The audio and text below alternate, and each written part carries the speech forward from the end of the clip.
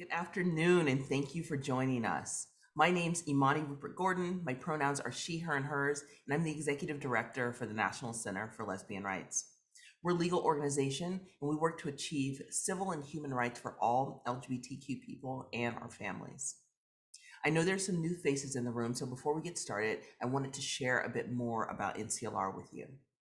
This is an amazing time for us because next year, in 2022, NCLR will celebrate 45 years of service. That's 45 years of serving the most underrepresented folks in the LGBTQ movement. That's 45 years of leading by example.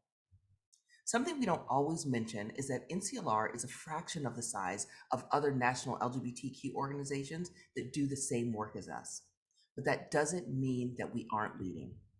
Just like our family law program built the infrastructure that supports families that were considered non-traditional, NCLR was the first national organization to have an LGBTQ specific immigration and asylum program. To this day, we have an unblemished record of winning 100% of our asylum cases. First, LGBTQ sport, the first to start an LGBTQ sports program. And we know how important this is because the policy that the NCAA uses today to support trans athletes was developed at NCLR, ensuring that everyone can play. We are also the first national organization to take on banning conversion therapy, and we continue to lead in that work through our Born Perfect project.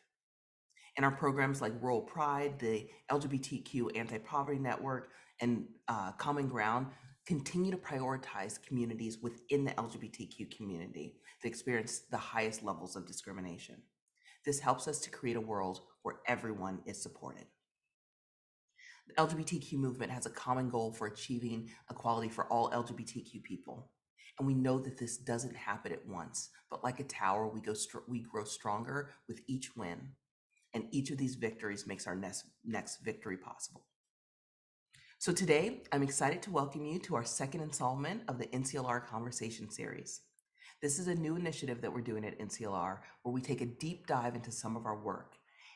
We talk about what it means and we hear about real life cases from the people that experienced it. Today, we'll be talking about anti-discrimination and how we've seen our opponents misuse the First Amendment.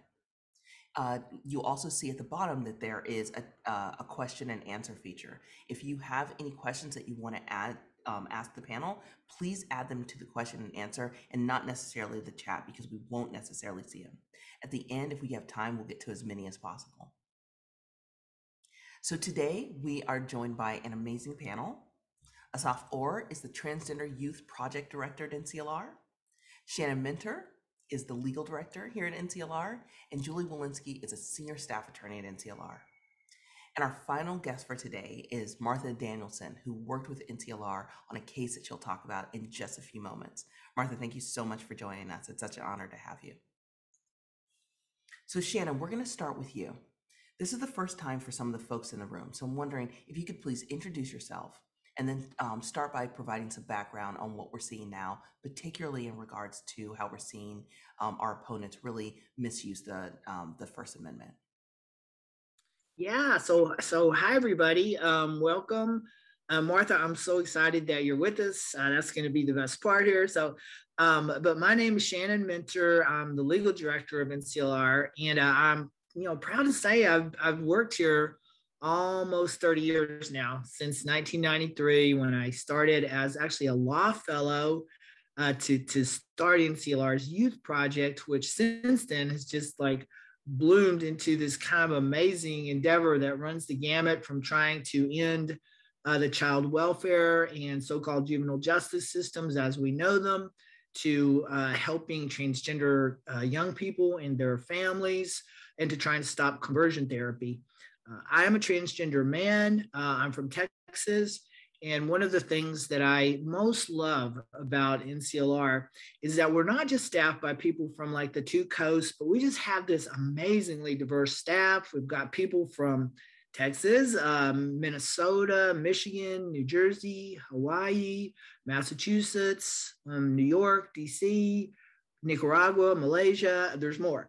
And I just love that because I think it really helps us, stay in touch with kind of what people across our country and to some extent across the world are really experiencing. And, that's important for so many reasons, including, as Amani mentioned, for our asylum work. So we're representing people from all over the world who are seeking asylum in the US.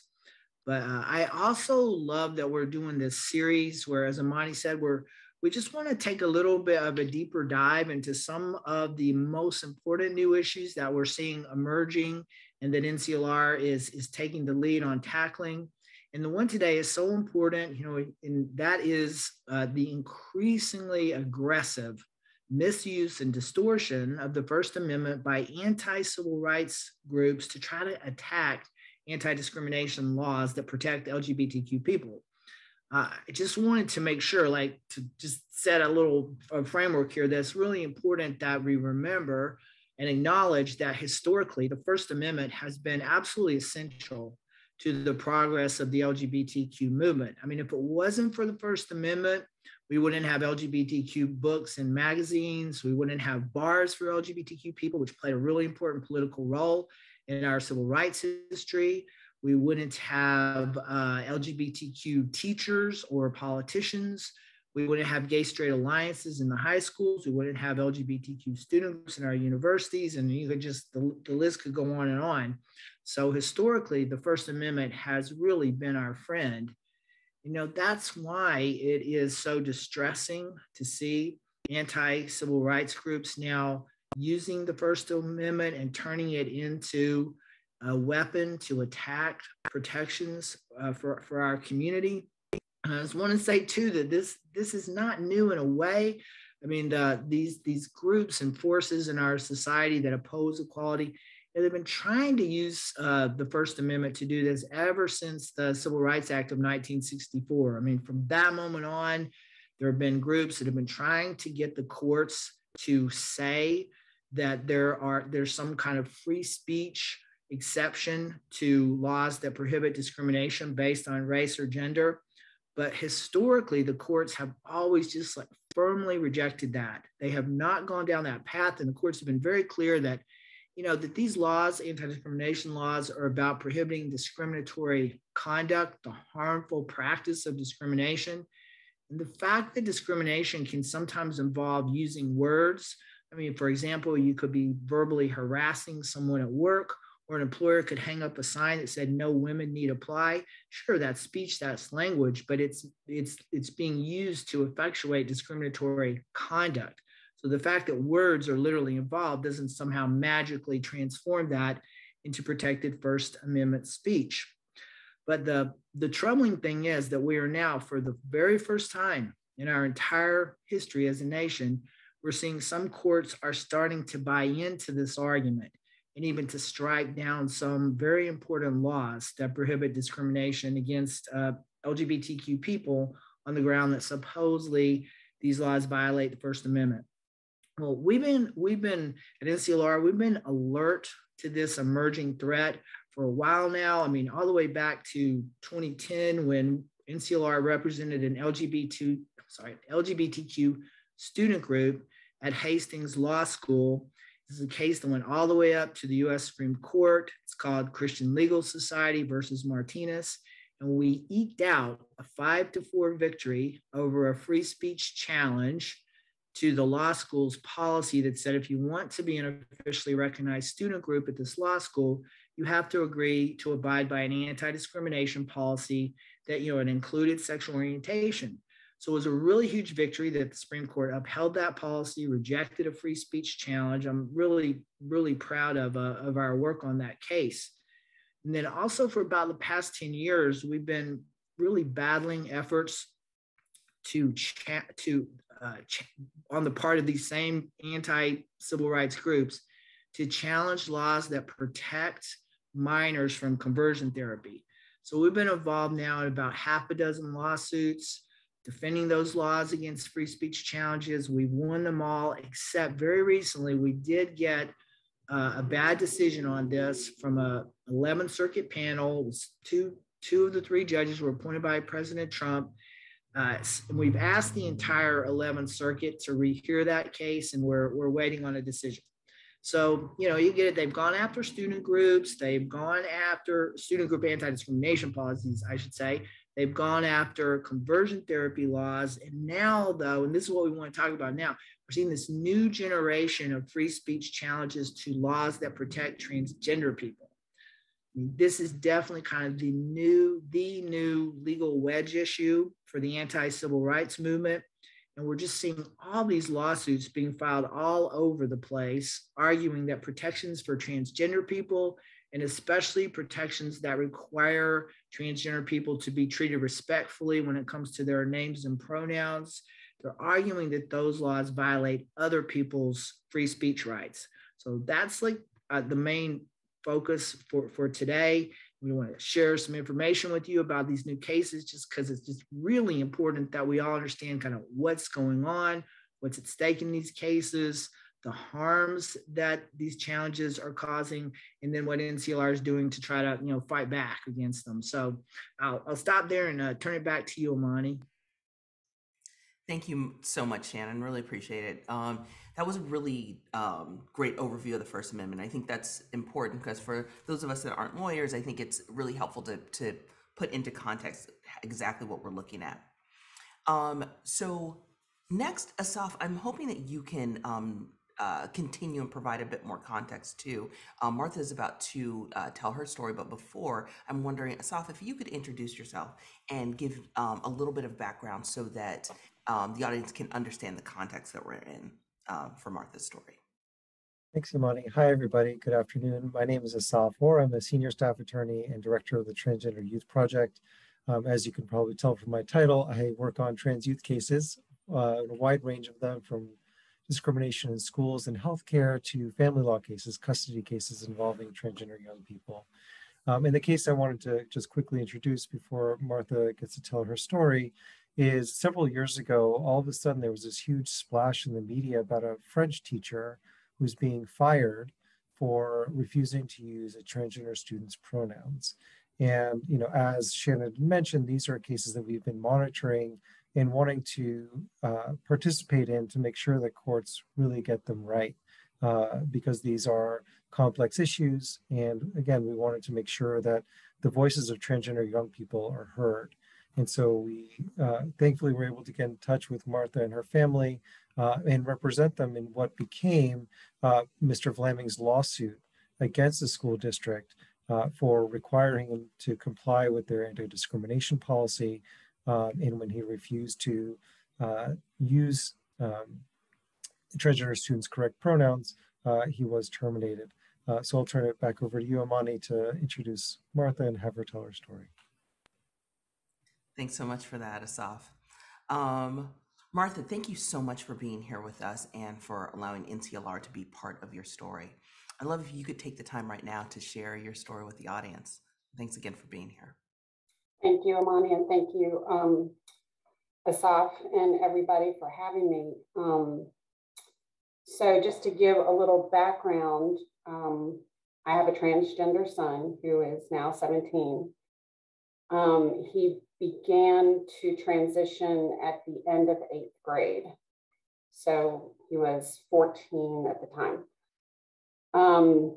He attends school in West Point, Virginia, and very small rural school, rural little town, but they've got an excellent school system. So at the end of 8th grade, when James came out, he had a particular French teacher that he had previously before transitioning. So Mr. Vlaming knew my child as Ella, and had made a comment several times to my husband and I when we would be at the school for various reasons, how much he thought of Ella and what a unique student and just a real pleasure to have in class. It was we definitely got the sense that he really cared about our child. And So at the end of 8th grade, when James came out, he asked that he go by his chosen name, which was James, and use he, him pronouns. And so that summer leading up to 9th grade, I happened to be at the school, and Mr. Vlaming came into the office, and he said, would you be willing to meet with me prior to school starting? I just want to know how I can best support James and your family. And I thought, this is great. This is a teacher who is on board. This is, very interested in what they can do to ensure a safe, positive learning atmosphere. So I met with Mr. Vlaming and the new guidance counselor at the school. And I explained to him that this was a very new journey for us as well. But we had learned a few things. And one of those things was using a child's given chosen name, and particularly their pronouns that, and I can't remember the exact statistic, but it cuts suicidal ideation almost in half. So it is vitally important. And the whole time I'm giving them this information, he seems very receptive. And again, it made me feel very good that he was, taking these steps to hopefully ensure a good classroom atmosphere. So school started, and there were a few times that he would mess up the pronouns. And James has always been, and I think obviously not speaking for the whole transgender community, but with the folks that I've met, these kids, as long as you're trying and you make an attempt, and if you mess up, it's okay, just correct yourself and move on. I think the kids understand, and it does take some getting used to. At home, it took a lot of getting used to for our family. But he just continually had these episodes where he would misgender James. He didn't have as much problem using James's given chosen name, but the pronouns really seemed to be a sticking point. And there were also, there was an incident where my older daughter also went to the school at the time, and one of her friends happened to overhear Mr. Vlaming. Apparently James had left his phone in the classroom, and he referred to James by his old name and the incorrect pronouns. And this student made James aware of it. She said, I don't know if you know that this is happening, but Mr. Vlaming is using your dead name and incorrect pronouns. And so James, he's a pretty straightforward guy. And he said, I want to talk to him about this. And my husband and I reminded him, that's fine, but just be respectful. You're still speaking with a teacher. And so he emailed him and let him know that there was some things going on that he would like to talk to him about. And so they met after school. And when I picked him up from school that day, he said, it went pretty well. He said he did actually come out and say that the reason that he was having the issues was a religious reason. And so, James felt okay about the conversation that they had.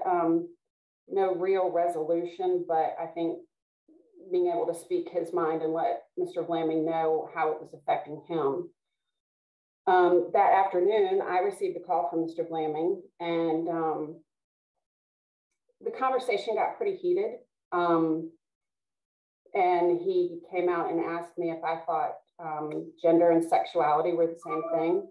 And I said, no, I don't believe they're the same thing. And basically just came out and said, I have a real problem because of my religious convictions and views to use James's pronouns. He said, I will use his name, but I will not use the pronouns. And obviously that didn't sit very well with me. It would be very odd for a teacher to constantly call that student by name and not use pronouns. I mean, it's how we speak, it's normal language. So I at one point in the conversation kind of cut him off and said, you know what, we need to get administration involved because we're going in circles, nobody's changing their mind. You're clearly failing to see the importance and the value of using these pronouns and his name and what that will do for him. So the next day we got administration involved, and thankfully they were extremely supportive from the get-go. There was another incident in the classroom a couple weeks after that. They had met with him, administration met with him and told him, you will, use this child's pronouns, he, him, and he continued to refuse. And the incident in the classroom, they were doing a virtual assignment where they had goggles on and they were paired up in twos. And James was paired up with a student who had not known James before. So this student knew James as James. And James had the goggles on and was getting ready to hit the wall. And Mr. Blaming yells out in the middle of the class, stop her and don't let her hit the wall. And the student who James was paired with, she looked at him and she was like, did he just call you her? So clearly he did not understand that he had just outed my child, and potentially caused a very uncomfortable, potentially dangerous situation for James. And so after that incident, I went to the principal and I said, I don't want James in this classroom anymore. Unfortunately, because it is such a small school, he is the only French teacher. And I said, whatever we have to do classroom-wise to work it out, I just don't want him in that environment because I knew that it wasn't a safe learning environment for him. And after that, they placed him on administrative leave and ended up eventually firing him. And of course, in a small rural town, they didn't take too kindly to all of this. And, it just became a huge spectacle. And it's hard enough, I think, for kids to go to school and just go about the day to day. And then you go to school and you've got these students who are blaming James for what's happening and, blaming our family that he was fired. And we never asked for him to be fired. We just, as parents, we're there to protect our child. We're not going to allow him to stay in an environment that was unhealthy and unsafe. And thank goodness the school board, all of the administration has been 100% behind us and very supportive. And it was quite a relief. And it came as a little bit of a surprise because, again, in a small rural area, it was just nice to have such progressive thinking people that would acknowledge that this is important and this student deserves to be treated with respect. And it doesn't matter who Mr. Blaming knew before. And at one point he even told James, this is really hard for me. I miss who you were. And he made it so much about him and just failed to see that this isn't about any of us. This is about a child living authentically who they are.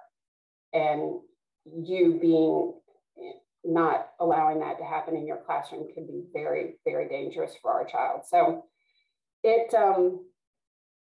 been quite a few years. Obviously, things have calmed down now, and James got through 3 years of French and came out just fine. And he's a very resilient kid and has taught us all a whole lot. And I'm just lucky I get to be his mom. Oh my goodness. Martha, thank you so much for sharing your story with us. Thank you for your bravery. I mean, the difference it makes in a child's life when you have a parent that believes in them, let alone supporting them through a process like this. I just want to thank you for your leadership.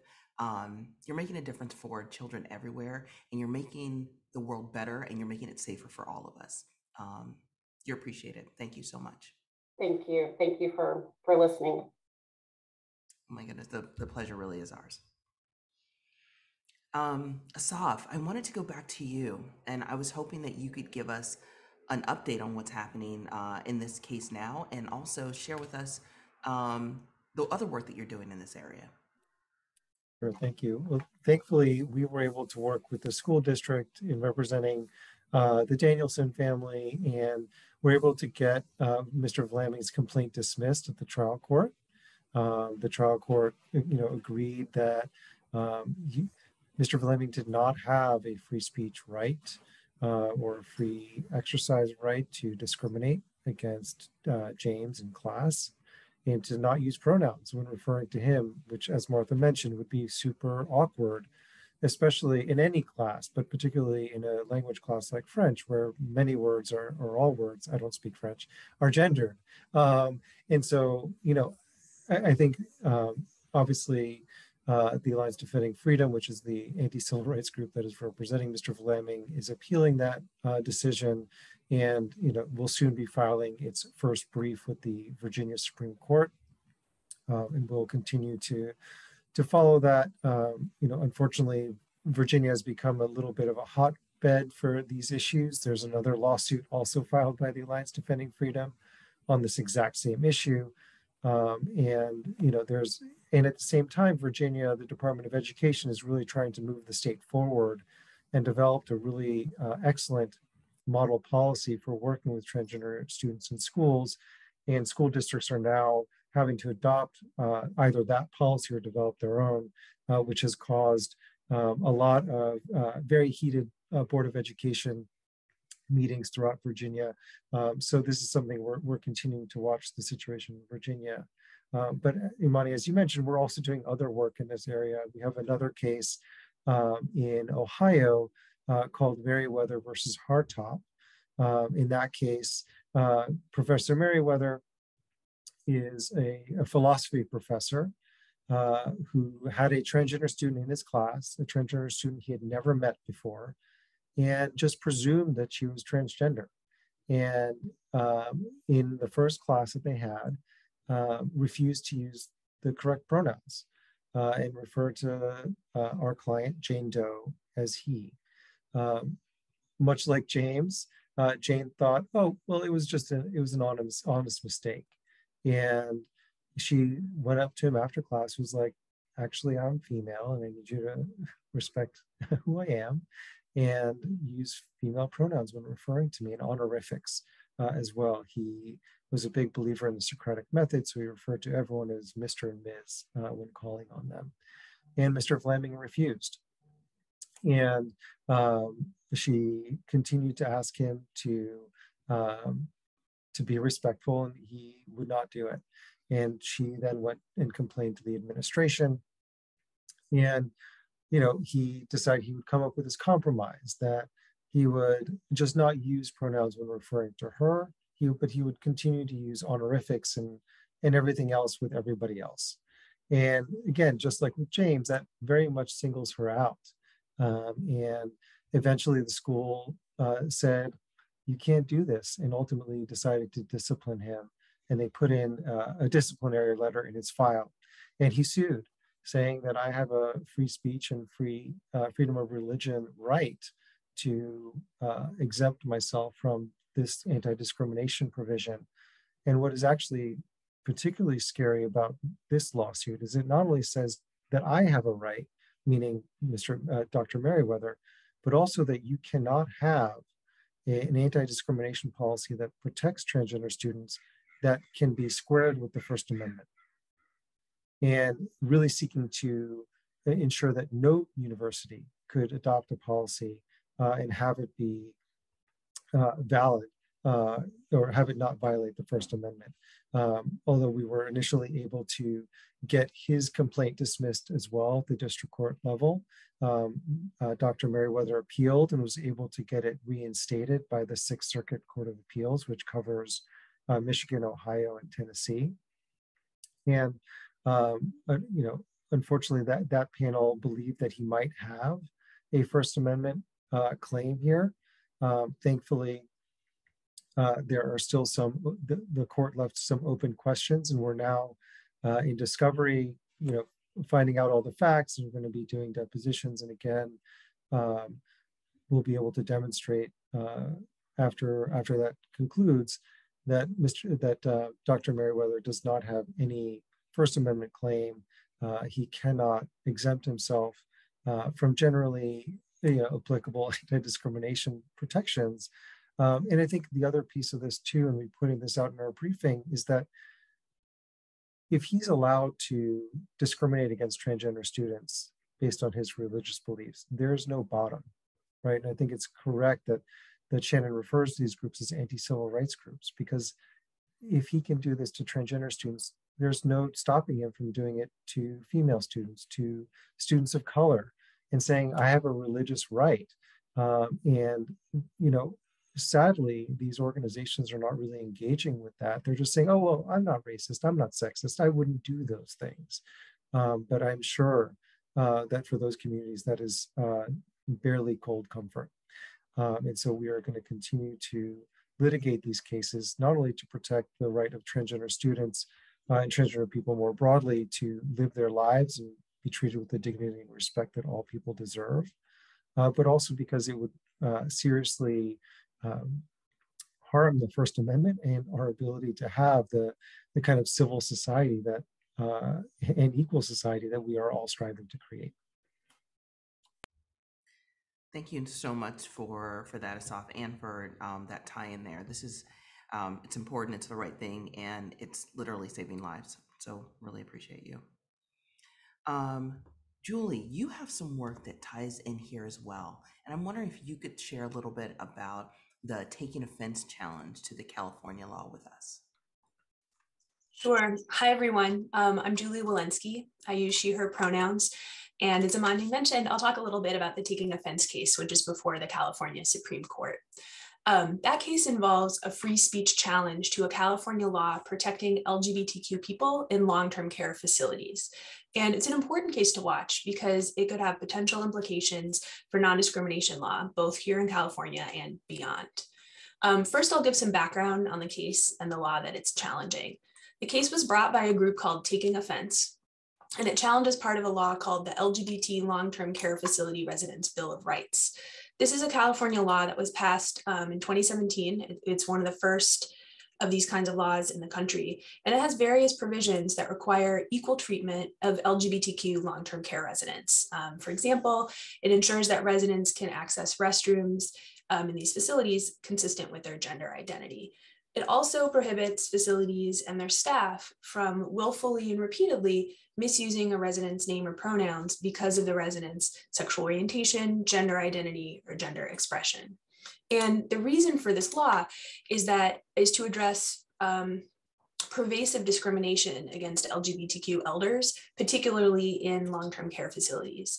And the long-term care setting is a unique space for discrimination because it's both a health facility and a home, and residents rely on staff for care. In terms of who's involved in the case, we know almost nothing about the Taking Offense group. In the lawsuit, it describes itself as an unincorporated association with at least one California citizen and taxpayer. So we don't know who's in the group or whether it has any connection to these facilities or their staff.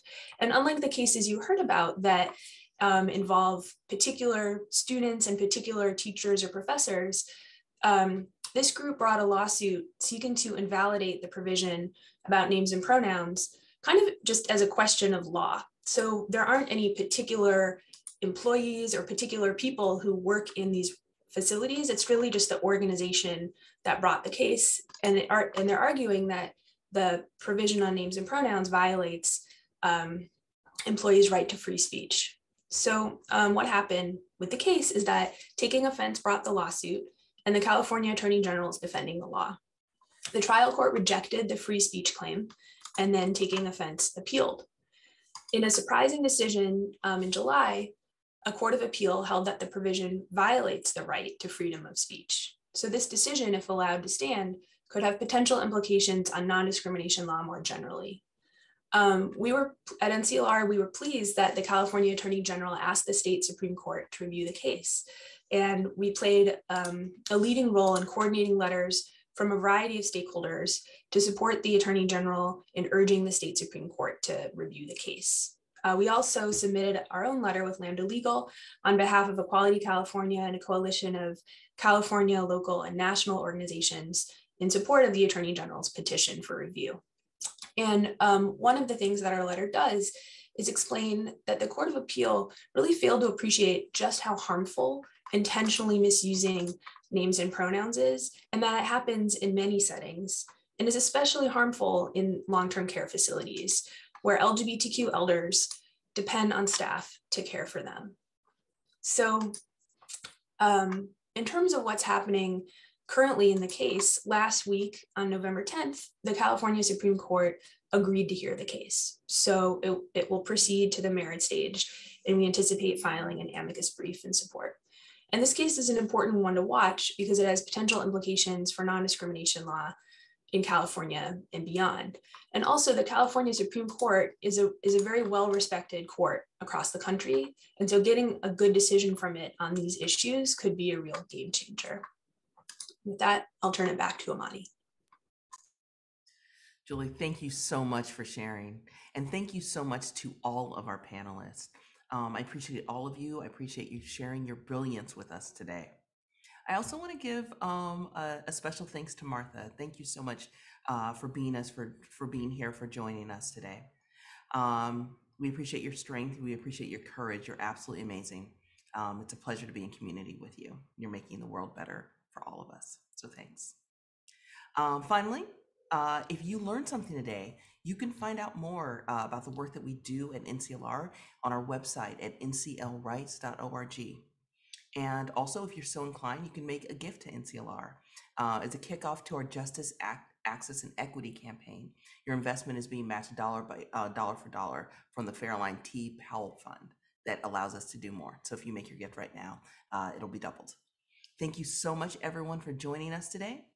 One of my favorite quotes is by Maya Angelou, and she says, "I did then what I knew best. When I knew better, I did better." I look forward to doing better with each of you. Have a great afternoon, everyone, and thanks so much.